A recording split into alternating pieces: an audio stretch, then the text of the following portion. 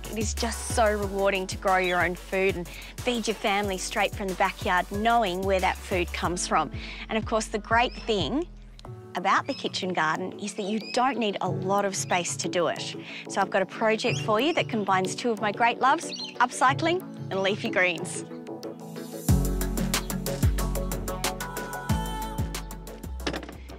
Believe it or not, it all starts with this little beauty right here, which I picked up from an op shop for just 15 bucks, so that's not bad.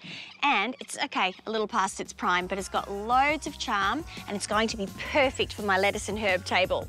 So the first thing we need to do is create some space for planting. So I just picked up these perforated pans from a kitchen supply place. We're going to put them on either side here just to give a little bit of clearance for those drawers. So let's start by measuring out some guidelines just to make sure I don't cut into the underframe.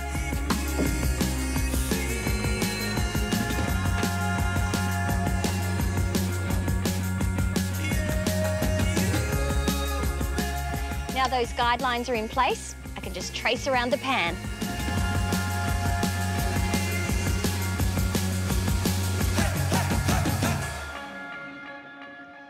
Okay, now I'm just going to come in another 10 mil from that original line, just so that that lip of the pan can fit snugly into place. Then it's just a matter of drilling some holes in the corners to get the jigsaw in, and we're ready to go.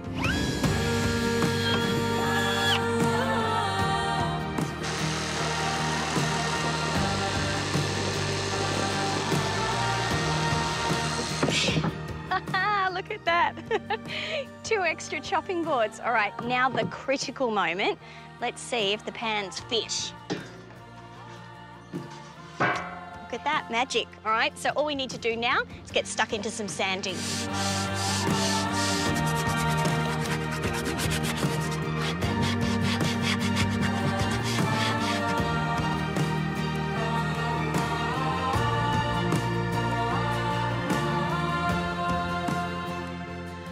Now you can see the table's actually come up really well with just a good sand, but it's just started to rain a little bit, so I've brought it all under cover, and I want to add a splash of paint. So yellow is such a cheery colour to have in the garden, but rather than paint just one solid colour over the whole thing, doing something a bit different.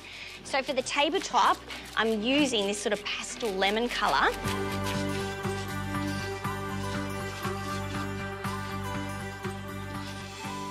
And just for something a little bit bolder, I'm using a really glossy, bright canary yellow on the drawers.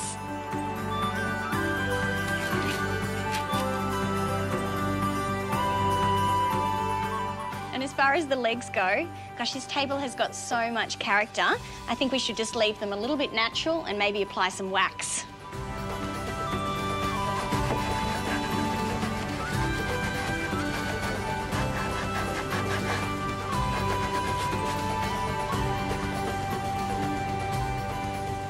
Okay, so now that that paint is dry, I'm just going over the top of it with a bit of steel wool and wax.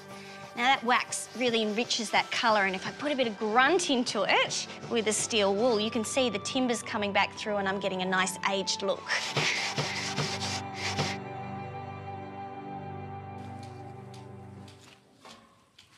So in essence, what we're creating is a mini edible garden in these 2 containers. So what should we get in there? All right, so I always think it's really nice to include some of those plants that you can just pick leaf by leaf as you need them for your dishes. So I'm a big fan of the rainbow silver beet.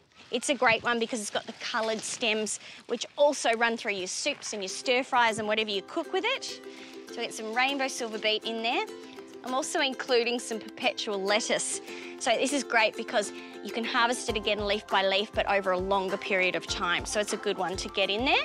I also wanted to include edible flowers in there, you know, just because they're really pretty, but they also look good in your salads. So I've got some marigolds here and a little bit of nasturtium. You can eat both the leaves and the flowers of your nasturtiums.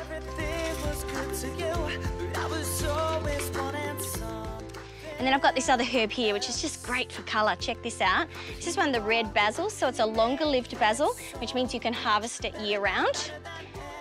Then, just a few more herbs and leafy greens, and this is going to look amazing.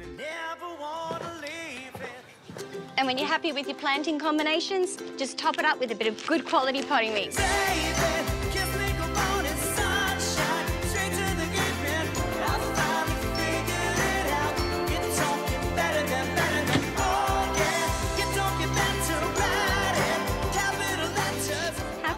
does this look? It's just such a fun, quirky idea for having food at your fingertips, and you can even put it straight outside the kitchen door for easy picking. And remember, the best thing is you don't need a lot of space to do this. It would look just perfect on a sunny patio or balcony. Maybe it's something you could do with the kids this weekend.